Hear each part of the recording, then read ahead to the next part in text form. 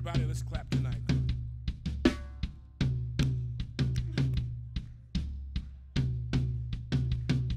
I'll get it. There it is. Sing, sing, sing, and make music with the heavens. Sing, sing, sing.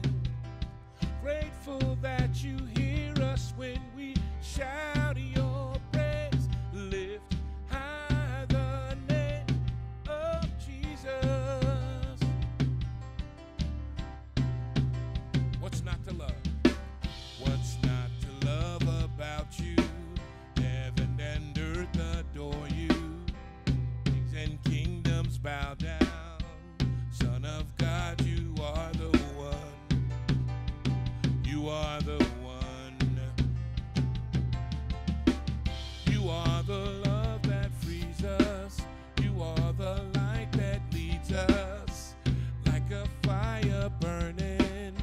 Son of God, you are the one. You are the one we're living for.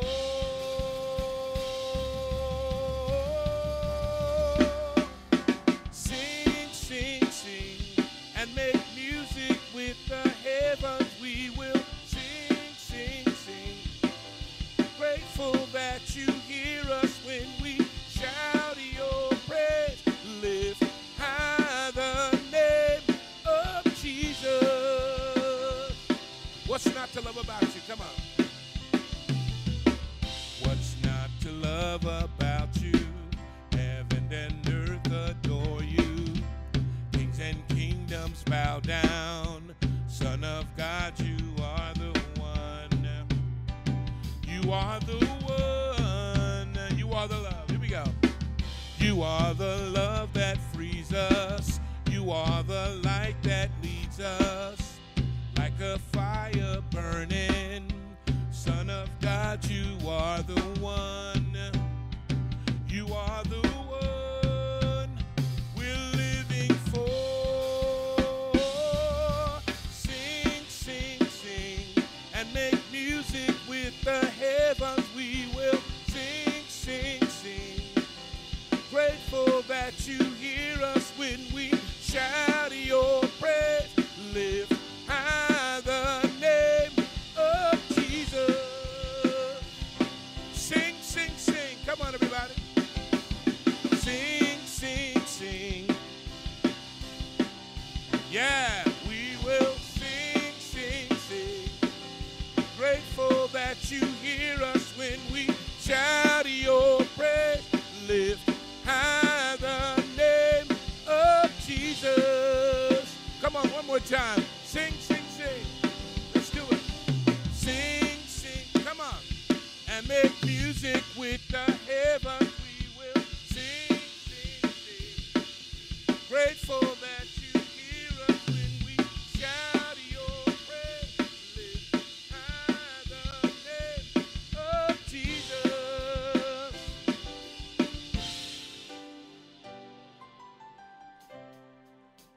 Hallelujah.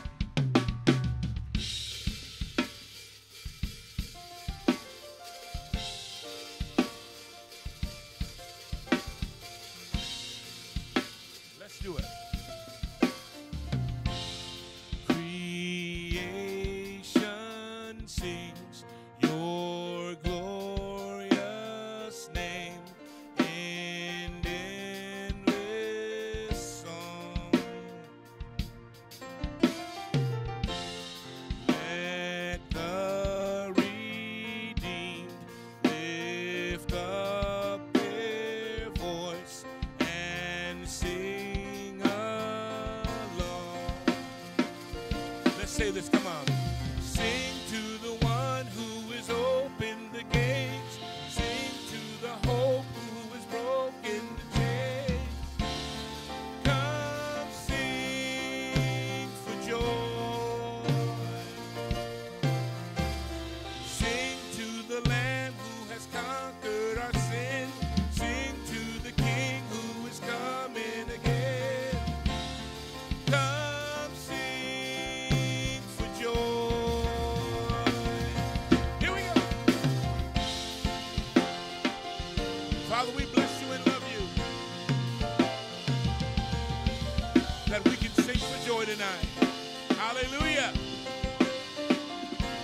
Somebody shout hallelujah. Here we go. Sing for the lost. Sing for the least, the weak, the poor. That victory song.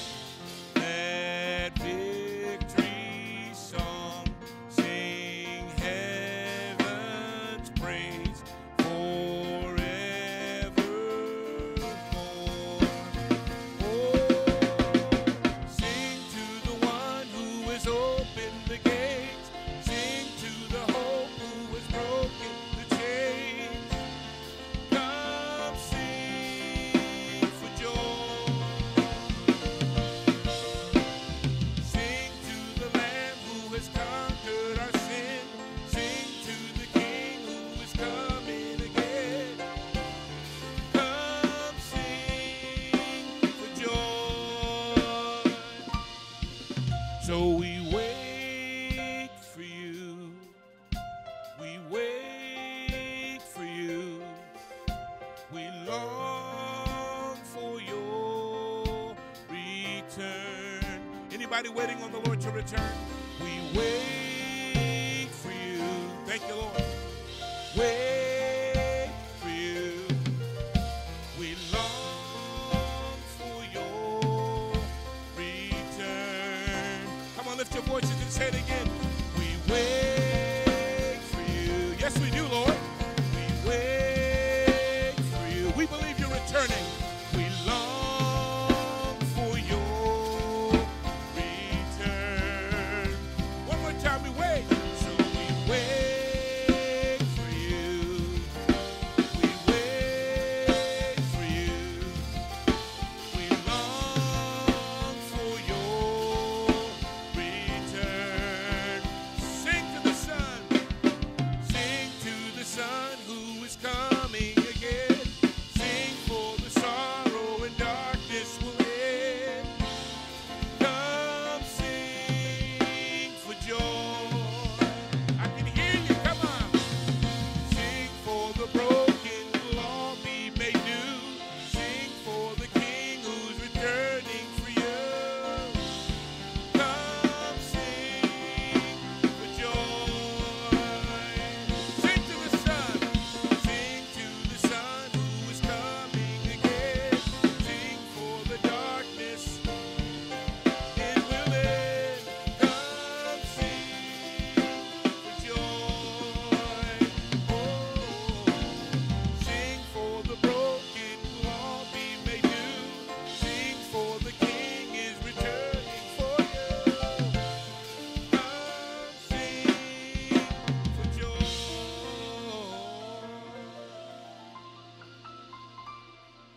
Father, we bless you and love you. Amen.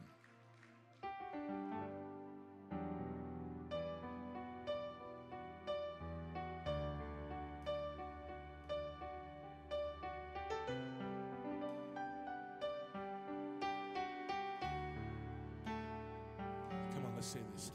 You give life. You are love. You bring light to the darkness. You give hope.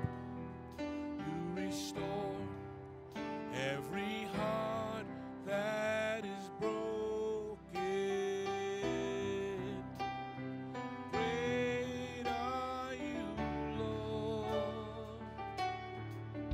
It's your breath in our lungs, so we pour out our praise. We pour out our praise. It's your breath in our lungs, so we pour out our praise to you only. Great are you, Lord. Come on. You give life. You are love. You bring light to the darkness. You give hope. You restore every heart that is broken. Great are you, Lord. Come on, it's your breath.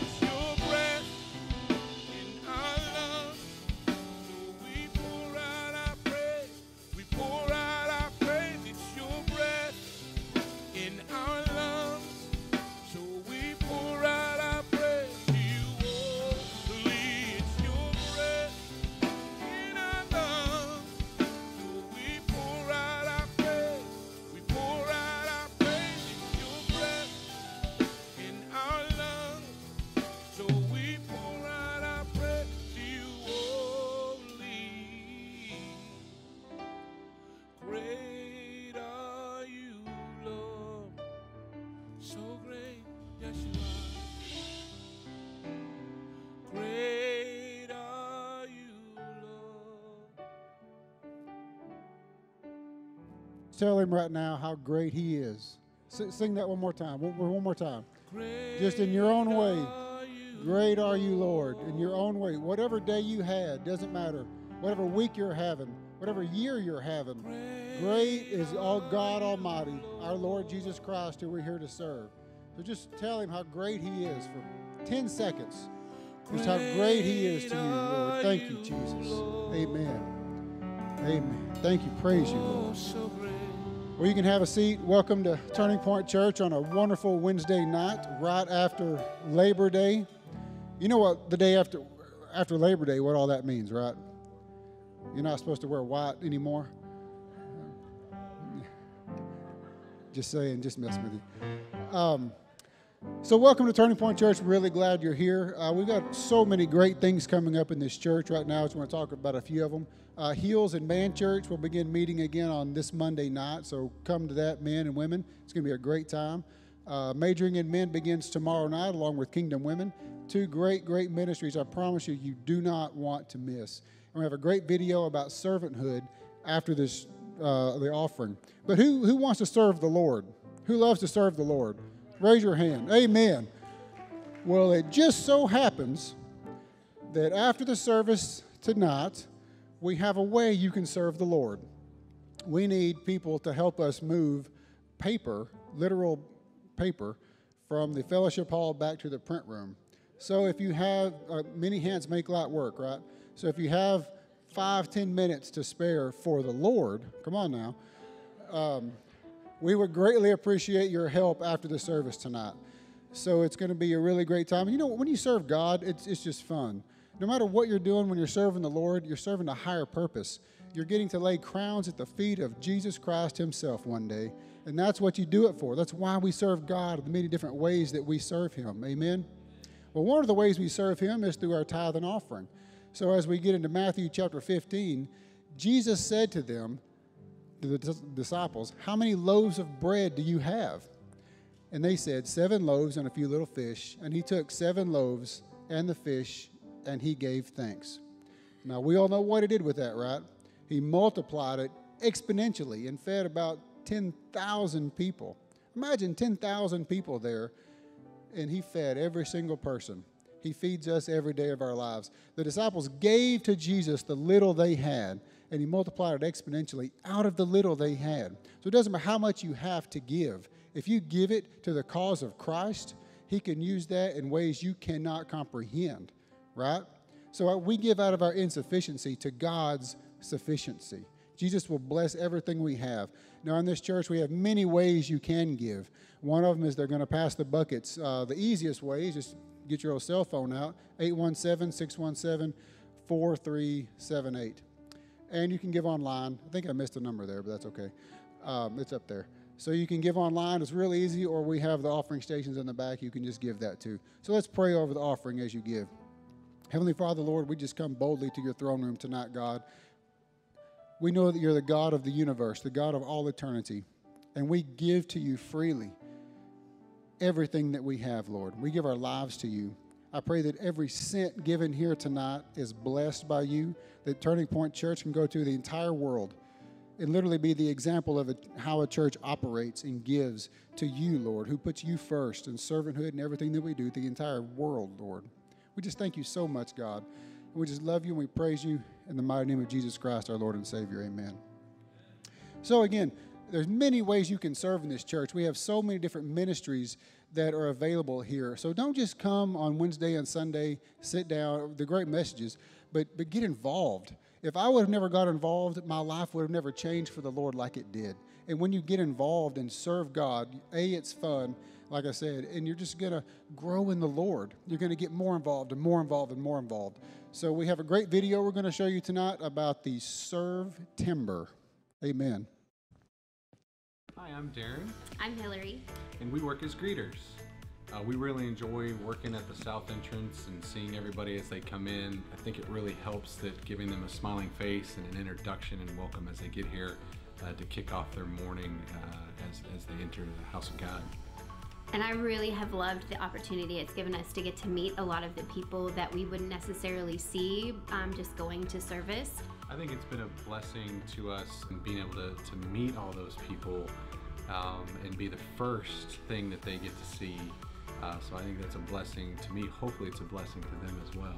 Just out of gratitude for what he's done for us, and in so many different places. It seems like such a minimal response to be able to just greet. It takes so little time, and I feel like we get to reap all the benefits. Everyone starts volunteering and coming together for the events, and it feels like you become a family. All right. Wait a minute. There they are. Y'all stand up with me. I'm expecting a call from America's Got Talent anytime now. Amen. You know, you're missing a huge part of the Christian experience if you're not serving somewhere, doing something. It's called good works. So we're going to be making all kinds of possibilities available for you this week so that everybody can plug in. You know, when I got plugged in to just doing whatever I could do in the place where I was worshiping, that is when God got to me and called me to preach, when I was just serving. And the first thing anybody ever gave me to do was lead a little Bible study out back, or not a Bible study, but a prayer meeting out back of this house where we were meeting to have Bible study. And about 5, 6 people would get out there with me and pray. And that's where it all started. And before I knew it, they were tapping me to teach. And it terrified me. But I did it, and that was the beginning. So, amen. God is good. I want to say how much I appreciate Jonathan peeling the paint off the wall Sunday, doing a great job preaching. Yeah. I wanted Jonathan to have a chance to push the One Conference and also just to share the word. And I know that it went well. And he said, well, where were you? I was with my little mother, my little 98-year-old. And she doesn't mind me saying so, do you, Mother? She's probably watching. And but she's 98, no arthritis, no cancer, no heart disease, no dementia, no nothing. Yeah. Her schedule, her calendar would wear you out. And she just, hustles around inside that place where she lives on her little walker, and everybody knows her and loves her. And you should see how many cards she gets just for her birthday. I need 5 years of life to get as many cards as she gets in just one birthday. She's everybody's friend. So that's my little mother. So we were with her and my sister from Houston, and I had to do a couple other things. And anyway, I'm glad that it went well, and it's good to be with you, all of you. Now we're coming to the end of the book of Revelation. Can you believe it? Can you? That we've been through. Do you know how many weeks it's been? Ready? 20. Amen. You're acting like that hurts you. No, it's been really good. So we're going to, tonight and then next Wednesday, I believe will be the last one. We're looking at the new heaven and the new earth tonight. Amen. So let's pray. Father, we just thank you for your goodness, for this incredible book, from your book, this last book in the Scriptures. Lord, thank you that the end is coming, but with that ending comes a brand new world. And we just praise you and thank you for illuminating the word to us tonight, teaching it to us, and helping us to understand it in Jesus' name. Amen. Amen. Turn to your neighbor and tell him Jesus is coming back.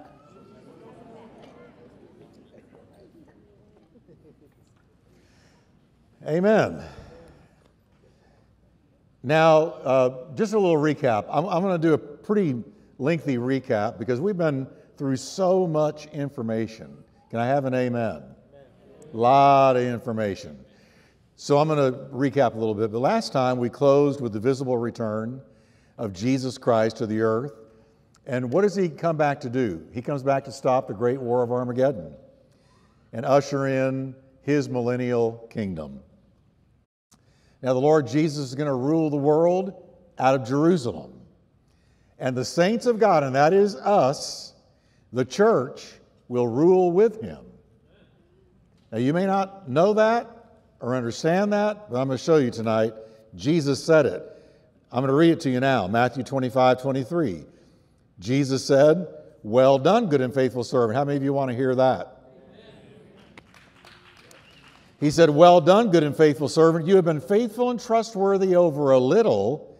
Now look what he says next. "I will put you in charge of many things."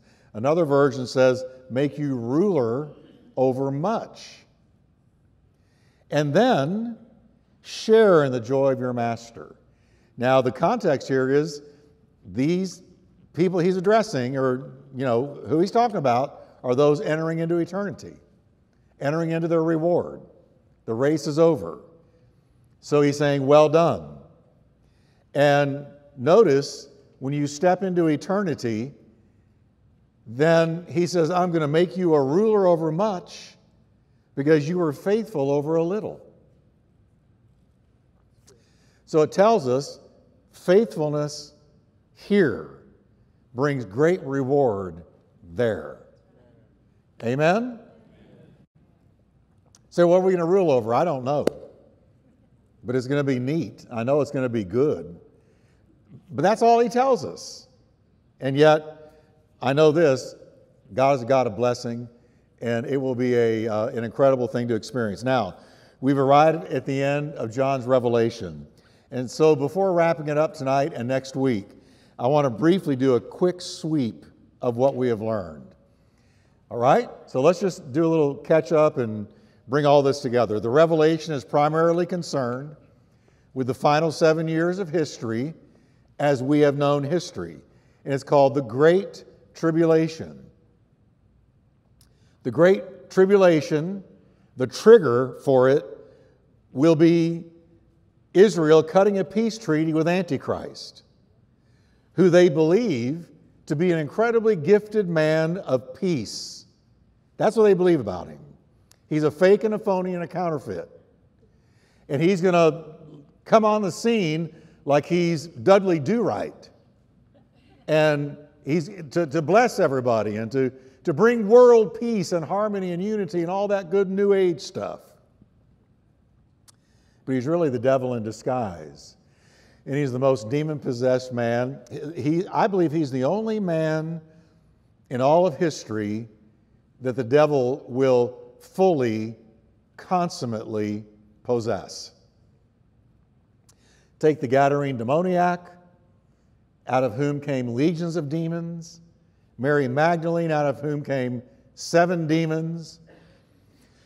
This guy will be Satan incarnate. Now, he doesn't come from a virgin birth or anything like that, but he's satanic head to toe, inside out, every atom of his being. He'll be controlled and animated by Satan. So, but he's going to come on the scene. Let me broker a peace deal between Israel and the Arabs, and he will succeed. And everybody will Hosanna him. And isn't this guy incredible? Wow, what a savior! What a guy! What a man of peace! What a blessing he is! And oh, they just don't know. Now, once he does that, the 7 years, I believe, begin. As the tribulation progresses, John reveals 3 sets of judgments are going to fall upon the Christ-rejecting world. We know what they are. They are the 7 seals, the 7 trumpets, and the 7 bowls. God seems to like 7, right? 7 days of creation. I mean, you can go through so many 7s in the Bible. But he's going to pour out judgments in increments of 7. As I read the Revelation, it seems to me they get worse with every set of 7. The seal judgment's terrible, but not quite as bad as the trumpet judgments. They're terrible, but they can't hold a candle to the 7 bowls. It gets worse. So 21 in all. They are devastatingly impactful. They destroy Earth's ecology. They wipe out 1/3 of mankind, 1/3 of vegetation, and 1/3 of marine life. As a great appreciator of God's creation, that hurts me to read it, but I know that it's got to be. In spite of all these judgments, man is going to remain completely and totally unrepentant. The more you read through the book of Revelation, the more you realize just how ripe that final generation is for judgment. Because with all of this going on, they do not once look up and say, I repent, I'm sorry, I shouldn't have sinned against you and brought all this on our world. Forgive me. No, not once. Instead, they lift their fist to God and curse and blaspheme him, which to me is crazy. But that's what they do. Meanwhile, Antichrist has a little sidekick, his own little John the Baptist, if you will, in an evil sense, called the false prophet. Antichrist will be a political ruler, false prophet will be a religious ruler, a religious person. And he will help establish a worldwide rule. The Antichrist will use this false prophet, who I think could very possibly be something like a pope. I don't mean if anybody from a Catholic background, I really don't. But who has the ear of the world in a religious sense more than a pope? I mean, he speaks, and it's almost like E.F. Hutton. Everybody listens except me, I don't listen. But a lot of people do. The Antichrist is going to use this false prophet, and a harlot, apostate, New Age, super church, the false prophet will lead to convince the world that he's indeed the answer to all their problems. This false prophet will point to Antichrist like John the Baptist pointed to Christ. Behold the Lamb of God who takes away the sin of the world. John the Baptist said. False prophet will say, behold the answer to your problems, the great fixer, the great end-all in political rulers. And he will point to him and exalt him and promote him. The false prophet will even perform miracles, all the while pointing to the Antichrist, much like John the Baptist pointed to Christ. He'll call fire down from heaven, the Bible says, in book of Revelation. He will literally do something to call fire out of heaven. So who's he acting like there? Who are people going to think of when they see that? Elijah, the prophet of fire. He'll call fire out of heaven, and it will be, people will really see it. It will be a delusion. They'll see it. And then he'll say, I'm the real deal. I'm of God. Now follow him. I believe this is the great delusion Paul talks about in Thessalonians when it says, because they didn't receive the love of the truth, God will send them a strong delusion that they would believe the lie, not just any lie, but that little "the" in front, the definite article. That means the Holy Ghost is setting aside this delusion to be totally unique, all of its own, and beyond other delusions and other lies. The lie, not a lie, but the ultimate lie. And I think that ultimate lie is Antichrist. He'll point to him. It's not here, but we read where the whole world will worship him. They'll bow down to him, they'll pursue him, and they'll sign up for his beast system. The false prophet will, at the behest of Antichrist, install a one-world currency and an economic system that requires receiving a mark on your forehead or on the back of your hand, or you can't buy or sell or function in society. You won't be able to buy a tank of gas at the 7-Eleven without having the mark of that beast. So we can see that Revelations tells us the world is racing toward worldwide socialism. I'm not saying you should just lay down and let it happen. But when you got one person or a duo, Antichrist, false prophet, and their government requiring that everybody get a certain mark on the whole earth, that's socialism. We can also assume it'll be a cashless society. You won't use money anymore. You'll use that mark. You'll go through the store. You'll go through the ticket counter to get into a game. You'll go into the clothing store and you'll wipe your hand across or underneath a scanner, and it will read it and immediately withdraw the money from your account that you've never seen because you don't need it because you've got the mark. So it'll be global socialism and a cashless society. I ask you, do you see it now beginning to take shape? How often do you use money? How often do you use money? The other day I went through Chick-fil-A, and without even thinking, I whipped out a card for a Chick-fil-A. So I got me a chicken sandwich, a milkshake. They have the best milkshakes in the whole city. I'm just letting you know. All right? And I gave them a card because I said to myself, it's so much easier. I don't have to mess with the change. That's where the whole thing's going to go. Marks have already been instituted, chips under the hand, various things that may or may not be what this will ultimately be. But I can tell you the Greek word, when it says mark, it's the Greek word for tattoo. It's a tattoo-like something on your hand or your forehead. Could it be a chip underneath? I don't know. But it will be, to me, when I read it, just straight Greek, when I read it, and I see the Greek word, it's clearly visible mark like unto a tattoo. Maybe it's invisible unless it comes under a scanner. Don't know. But I do know it's coming. Whoever receives this mark of the beast will be damned. Whoever refuses the mark is going to be persecuted, and many will be martyred. There will be many people saved during the tribulation period. We talked about that. There's going to be 144,000 Jewish men who are going to be commissioned by God to preach the gospel throughout the world, resulting in a huge tribulation harvest. For the first 3.5 years, there'll be peace with the Jews and the Arabs. Everybody will be kumbaya. Isn't everything great? Per the Antichrist peace treaty, the world will believe they have achieved peace at last.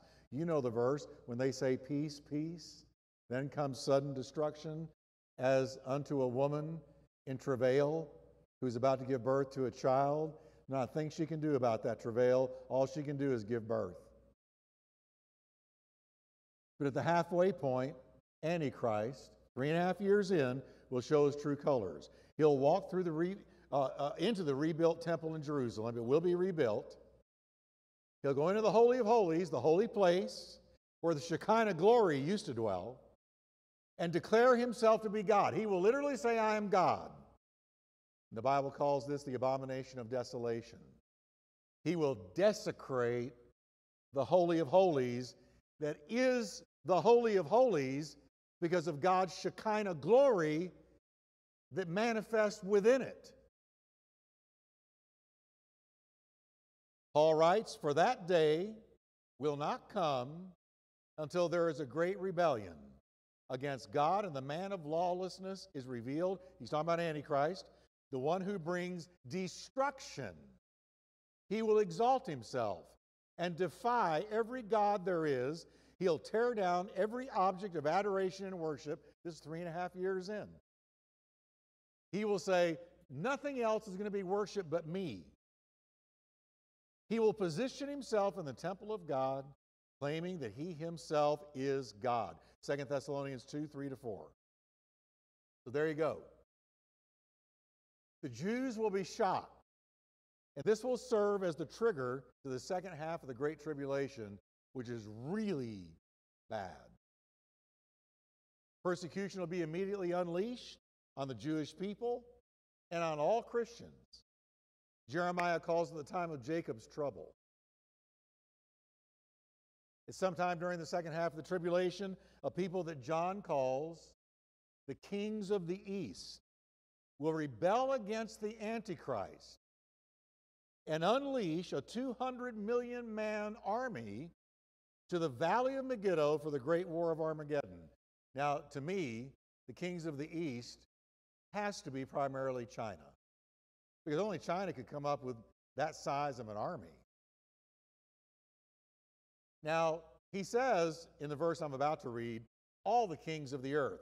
So there will be various reasons for all the kings of the earth that will be included in this battle. The true reason is God brings them there. Verse 14, chapter 16, for they are the spirits of the demons sent by God. Now this is Revelation. We're going back a couple of chapters, but remember, we studied this. They are the spirits of the demons sent by God. Sent by who? God. Performing signs, who go out to the kings of the earth to bring them together for the battle that will take place on the great day of God, the all-powerful. So demon spirits are literally unleashed by God to bring this about. And some of you might be thinking, why in the world would God do that? Or how could God do that? Or because this is judgment. You know what this shows us? You know what book of Revelation shows us, among other things? That our God is a sovereign God. And when I say sovereign, I mean He is in charge of the whole earth, the whole universe. And even though it looks at times like He's not in charge of anything, He's actually in charge of everything. Okay? So men, they fight. Satan attacks. There's evil, there's murder, there's bloodshed, rape, pillage, all these things. And yet, put it this way. If you got onto a cruise ship tonight, perk up, Johnny. Okay. He does more cruises than anybody I've ever known on earth. He needs to become a captain of a cruise ship. But anyway, here's the deal. If you were getting on a cruise ship tonight and you're a believer, you love Jesus, and you're in this cruise ship and you got your little room and you can't wait to enjoy this marvel. Let's say it's an Alaskan cruise and you're out there in the ocean, you've been out there a day or two, and all of the inhabitants of this cruise, all of the people on this cruise begin just to act like terrible sinners. They start getting drunk. They start carousing. They start yelling. There's some violence on the ship. All these things begin to go on. And here you are, you're a Spirit-filled Christian watching this, and you don't know what to do. And when you look at what's going on around you, everywhere you go, it's partying and drunkenness and drugs and, immorality and all these things. And you begin to wonder, what's going to happen to us? But then you go up the stairs into the captain's loft. And there's the captain of the ship, and he is totally serene. He's totally calm. He's looking at instruments. And you say to him, Captain, they're going crazy on this ship. They're acting crazy. They are sinning terribly. The captain very serenely says, it's okay. Because you see this? We've got a destination. And I'm going to get this ship to that destination. No matter what the passengers do, it's going to arrive on time, where I promised, the way I promised. And when we arrive, I'll take care of the passengers.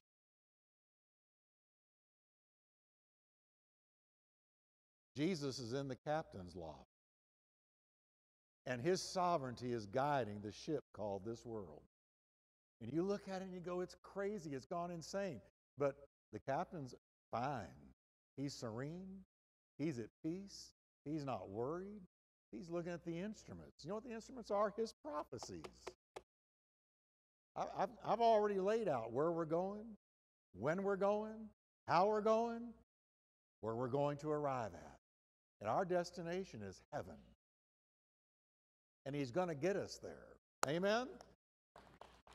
All right. Now, all the kings of the earth come together to the Valley of Megiddo. Let's go along quickly.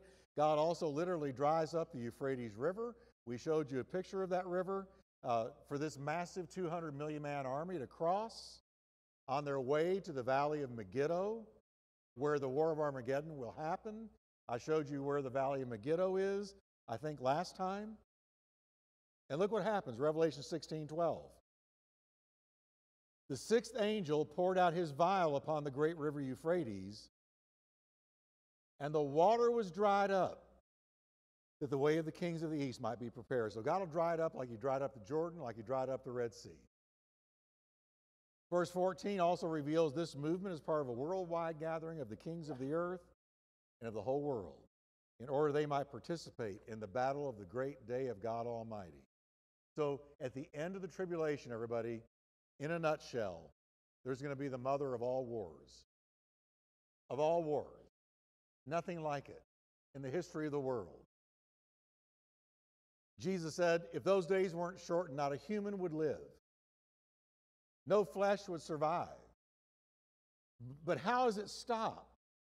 Jesus comes back. Listen to what it says. He's going to return to the earth with his raptured church to set up the millennial kingdom. And in so doing, he'll destroy the Antichrist and his armies with the glory of his coming. Here's Zechariah 14, verse 1. Then the Lord will go out and fight against those nations, as he fights in the day of battle. And on that day his feet will stand on the Mount of Olives, east of Jerusalem. And the Mount of Olives will be split in two from east to west, forming a great valley, with half of the mountains moving north and half moving south. Now, remember when Jesus ascended back into heaven? Where was he? Mount of Olives. What did the angels say when they were watching him go up? He said, this same Jesus who you've seen go up is going to come down the same way.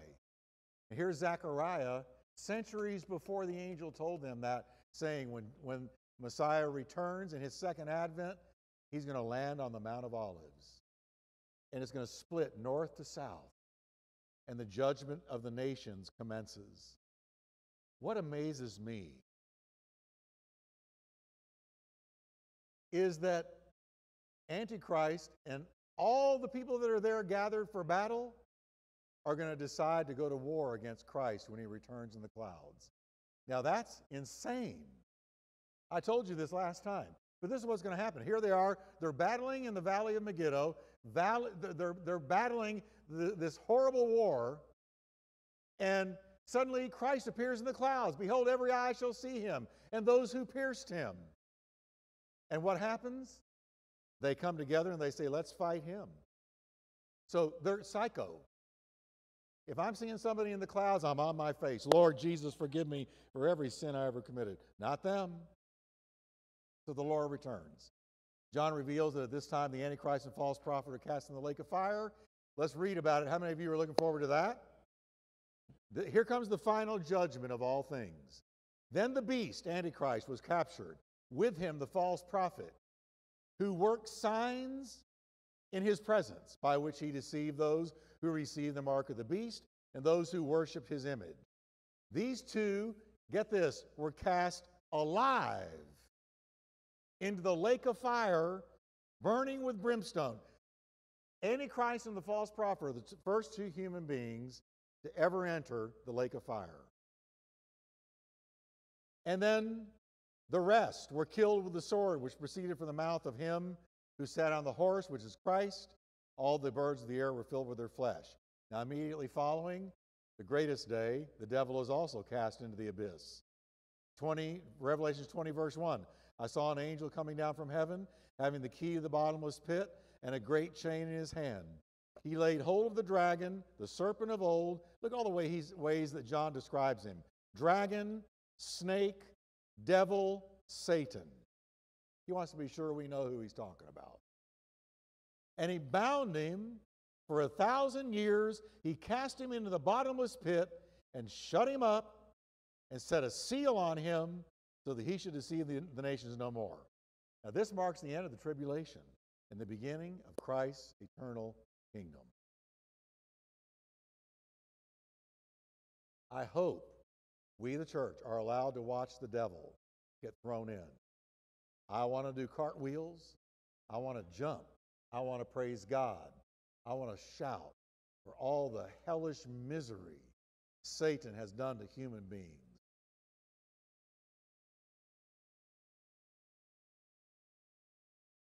The glorious millennial reign of Christ follows, with Satan bound and Christ ruling the world in righteousness. Our bruised and bloodied planet experiences 1,000 years respite. Isaiah describes this time. You've heard it, but it's great to hear it again. In that day, the wolf and the lamb will live together. The leopard will lie down with the baby goat. The calf and the yearling will be safe with the lion. And a little child will lead them all down a path. You know what it's telling us? All carnivorous predatory activity is gone. Now, I don't know what that does for you. I love it. I don't like seeing animals tearing each other up, eating each other. I don't like seeing all this violence and misery. It's all going to go away during the millennium. Everything goes back to eating vegetables. You better get ready. There's nothing. Hey, if you're vegan, you're only warming up.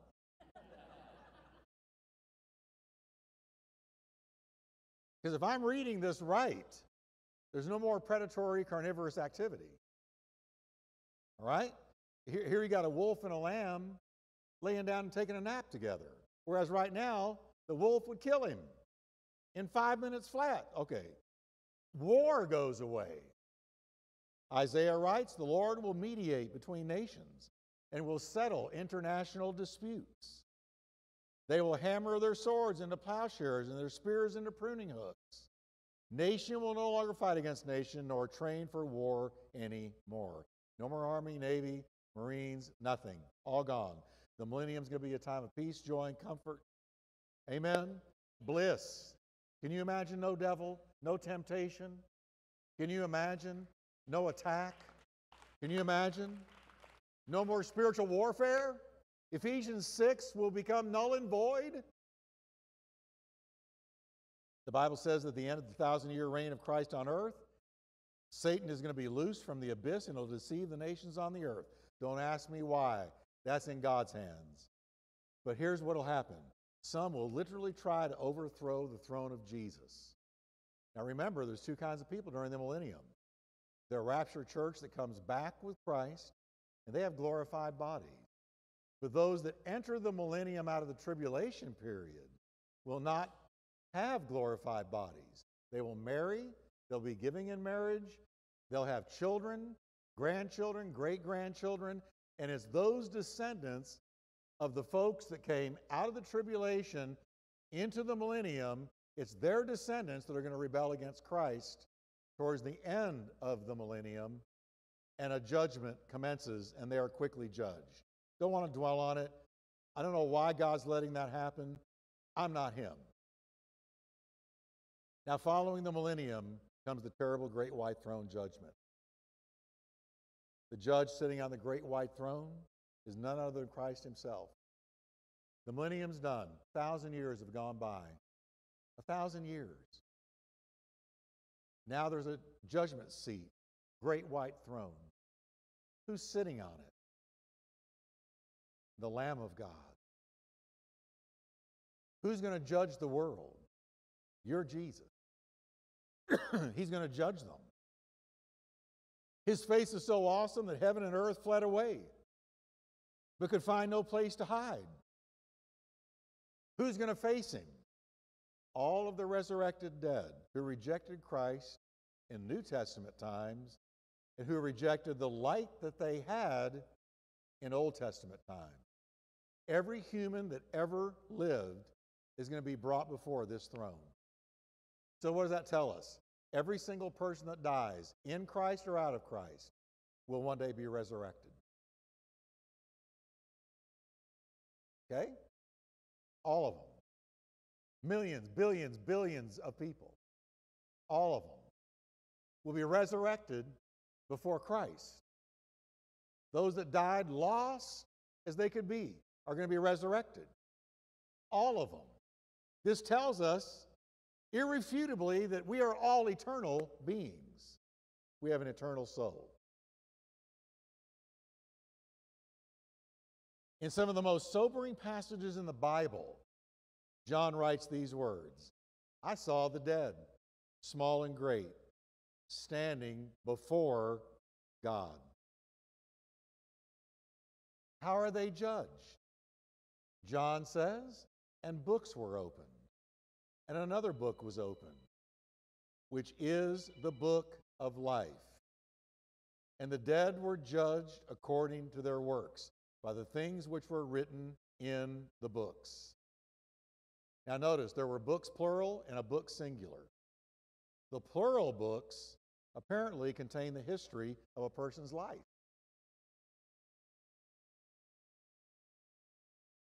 You know, I think most of us don't stop to think that we're all watched.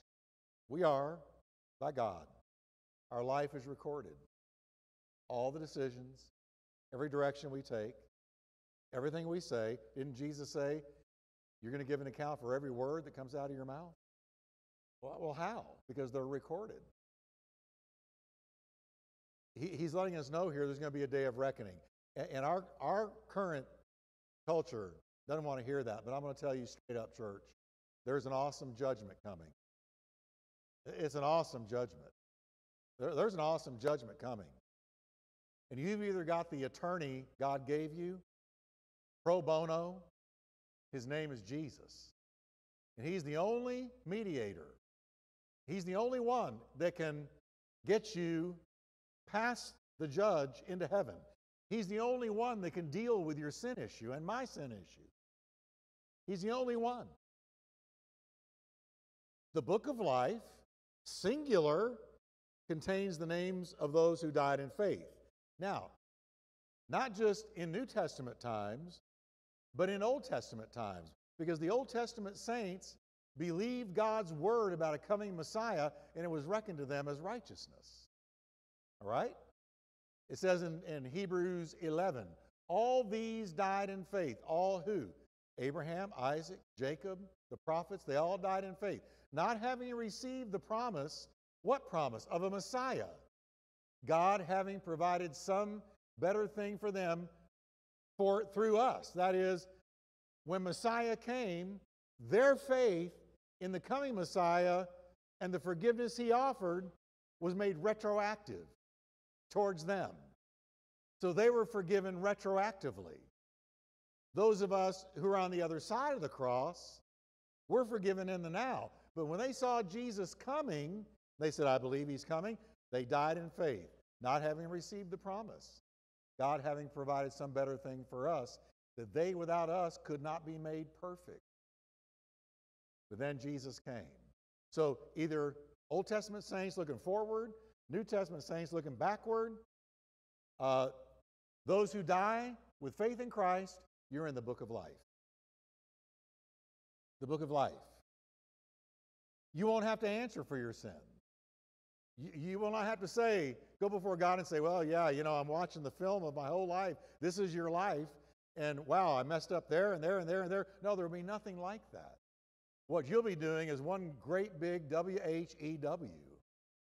Whew. I'm getting in. But how? By grace, through faith, in the finished work of Christ. I'm so thankful for Jesus. Amen? Then death and Hades, and it goes on to say, having to answer for their sins without the forgiveness only Christ can offer, they're all judged according to their works, and they're cast into the lake of fire. If you're not in the book of life, you're cast then and there into the lake of fire. People say, why would God throw somebody into a lake of fire like that? He doesn't. You do. Because you have a choice. I had a choice. People have a choice. And if you miss Christ and you go into eternity without him, your choice. It's your choice. Amen? Then, verse 14, death and Hades were cast into the lake of fire. That's the second death. What's the second death? These people died twice. The ones that are cast in the lake of fire.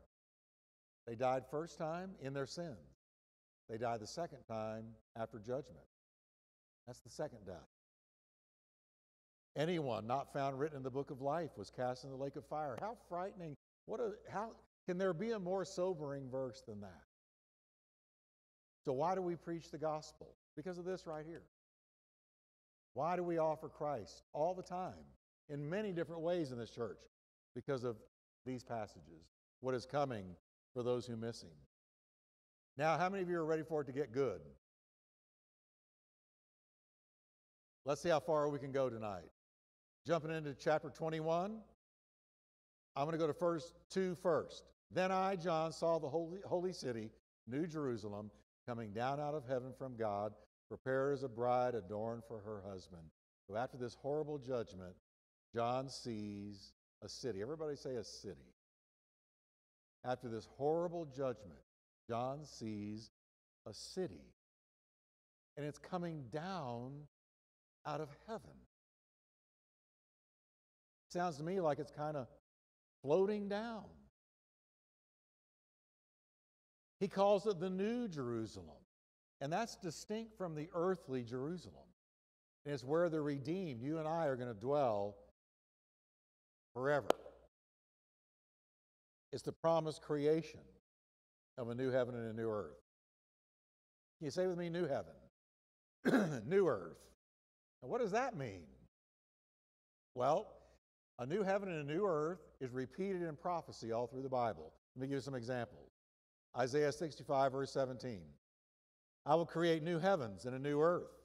The former things will not be remembered, nor will they come to mind.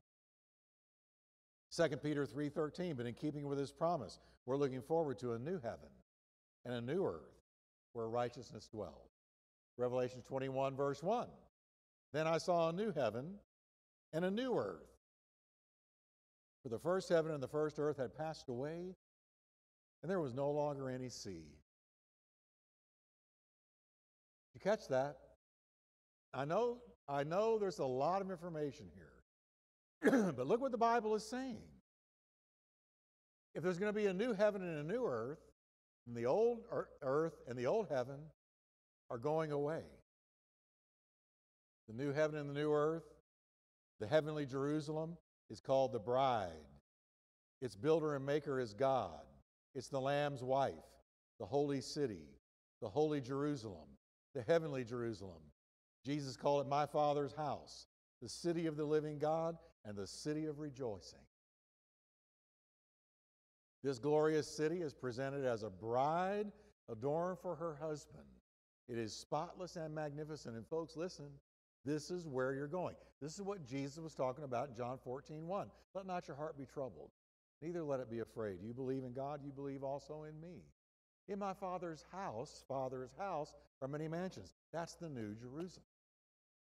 That's the new heavenly city. So what happens to the old heaven and the old earth?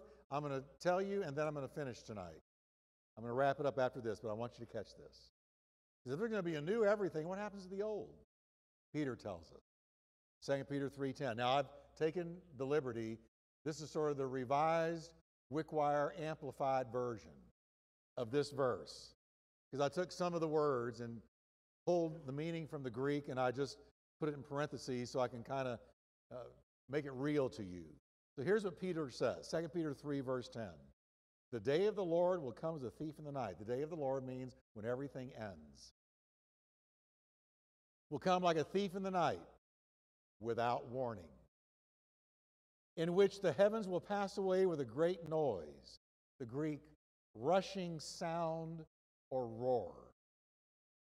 And the elements, literally the building blocks of matter, will melt with fervent heat. Both the earth and the works that are in it will be burned up with intense heat. Therefore, since all these things will be dissolved, this one was powerful. In the original language, watch this. Dissolved is from a word meaning literally, the atoms will be untied from their cohesion to each other. We know that as an atomic blast kind of thing. In other words, the earth will fly apart. What manner of persons ought you to be in holy conduct and godliness in light of this, looking for and hastening the coming of the day of God, because of which the heavens will be dissolved, atoms will fly apart, being on fire with intense heat, and the elements, the building blocks of matter, will melt with fervent heat. Nevertheless, we, according to his promise, what do we look for? Say it with me. New heavens and a new earth in which righteousness dwells. Amen. Who's going to be in that New Jerusalem? I close here. God the Father will be there. Jesus will be there. Hallelujah.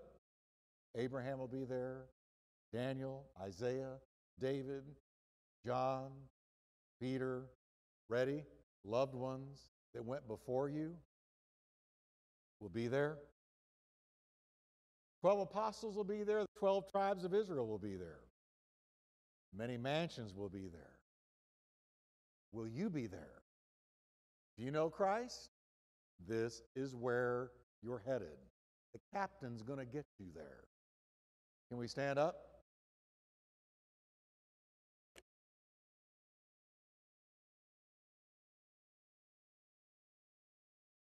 You know, you think about the earth being burned up, and it says all the works in it. What a blessing that is. Think, all the pornography. It'll be all burned up. All of the sorcery, witchcraft, wicked books, and terrible sinful things that are on this earth, it's all going to be burned up.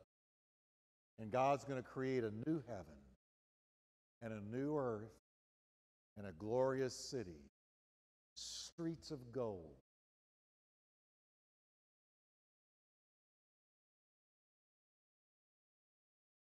Amen.